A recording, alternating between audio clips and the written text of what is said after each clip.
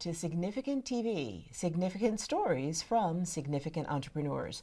I'm Fran McNeil, your host, and with us today is Vijay Khatnani, Managing Partner of J2 Solutions. Vijay, welcome to the program. Thank you. Thank you for having me.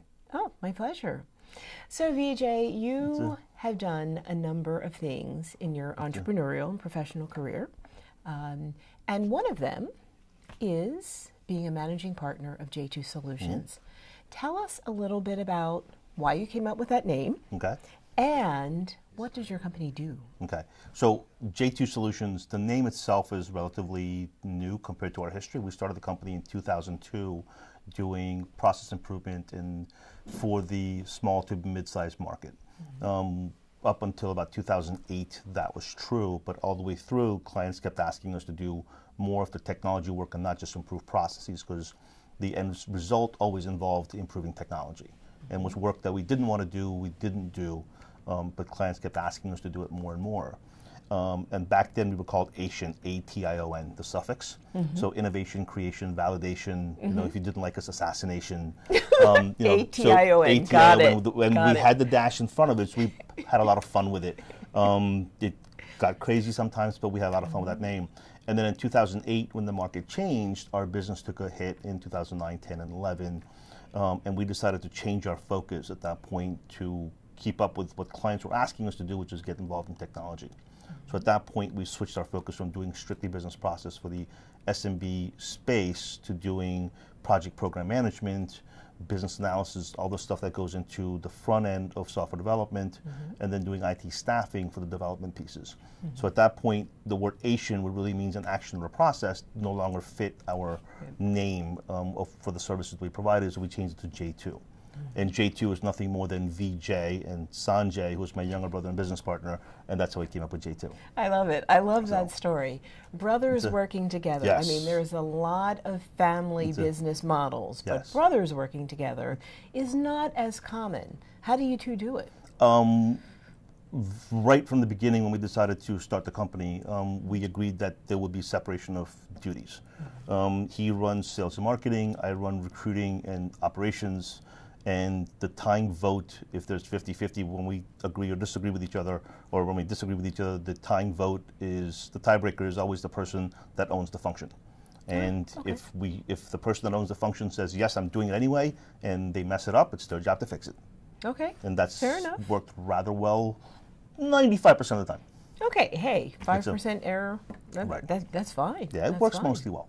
Okay, so brothers running a business, clear definition of goals, roles, and responsibilities. You brought something with you. I did. Tell me why this is key. I've seen this before when you talk about your business. And of course my eye goes not only to the graphic, but to two items here at the bottom. And I'd like you to start at the bottom line first. Okay. Do you want me to hold this up? Yeah, sure, or I don't know if people can see it. So the two items you're talking about is the two awards that we got. Like I said, when we changed our business model in 2013, or actually 2009, and decided to actually spend time growing the business, and we actually took a significant change from being a lifestyle company to becoming a growth company in 2011 and 12. And because of that growth that we've seen, we made the Inc. 5000 in 13 and 14. I'm sorry, in 14 and 15, we made the Philly 100 in 14 and 15. We were number 9 in 2014. And this year we also got the Future 50 Award from Smart CEO Magazine.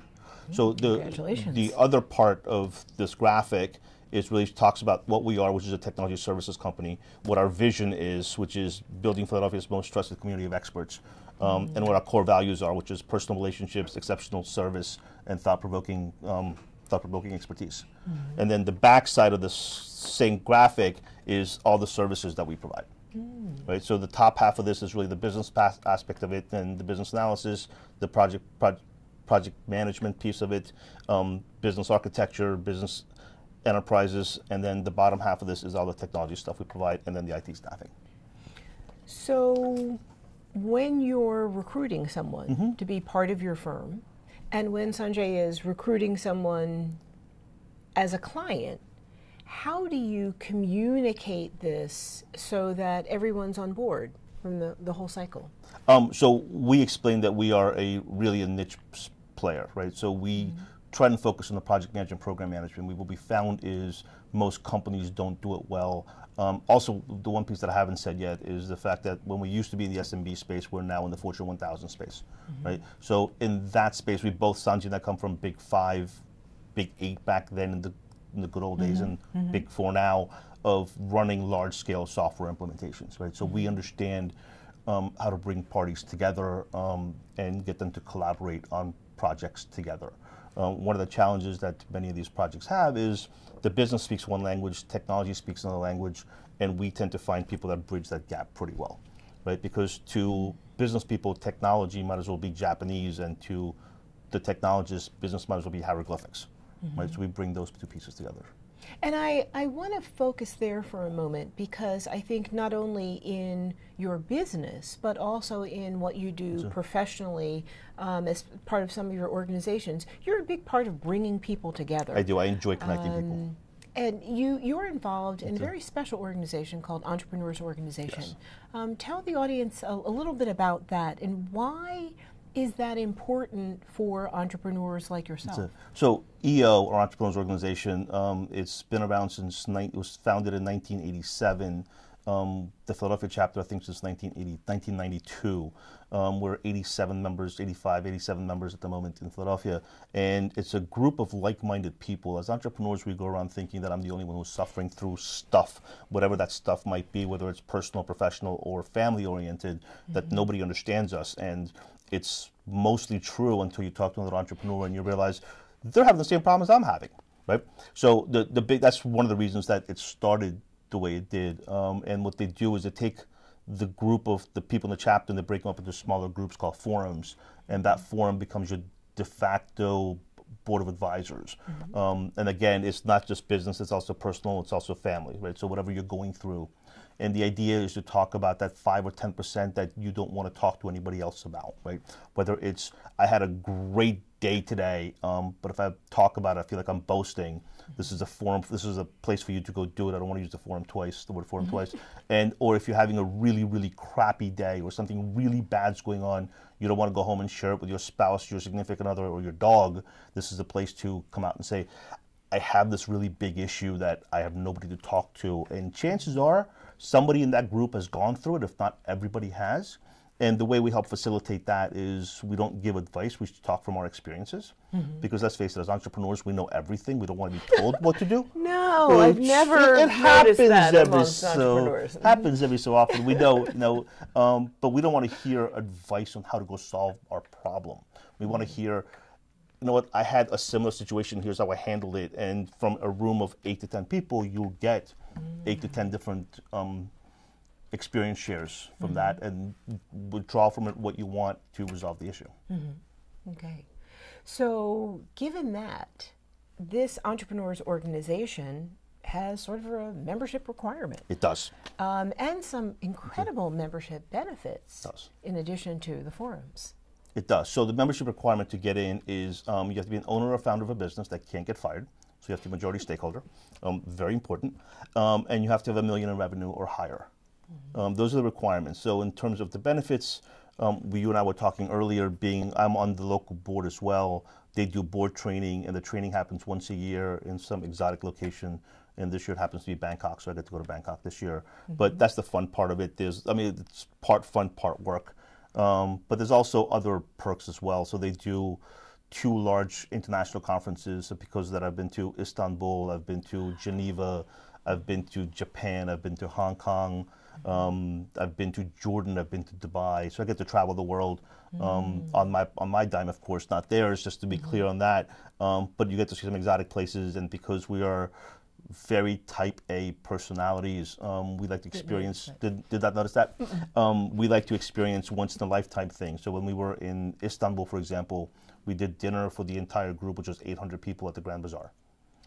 Wow. That just doesn't happen. From my understanding is it's never happened before in Istanbul, probably never will happen again. So when we were in Jordan, we did a side trip to Petra. So you get to do really cool, unique things. When we were in Geneva, we did an event at the Olympic Museum. Oh, yeah. Wow. When we were in Malaysia, we got to do a dinner with street vendors in this really sacred temple that only you have to be part of the family to even be on the compound, and we were able to get it. So, very really cool stuff. Significant. Yeah, it's all once in a Very lifetime stuff. Once in a lifetime. Yep. You have an opportunity every day to make a big difference in a lot of people's lives through the work that you do. You must know something I don't. Oh no, I hear it. I hear a lot of things. What's in your future? I won't say what's next, because I know you're traveling. You'll be tactical. You'll get all tactical on me. But what's in your future? I mean, because you're relatively young. I mean, another business, another location. Actually, haven't looked that far ahead. My brother and I always sit there and complain about when things go bad. Like maybe we should get out of this, and then we're stupid enough to stay in it, or stubborn enough to stay in it, I should say.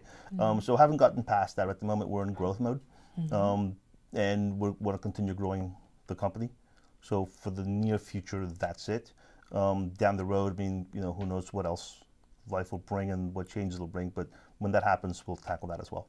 I love it. I love it. Vijay, it's been a pleasure. Thank you. Really excited to have you on the show. I know you travel a lot.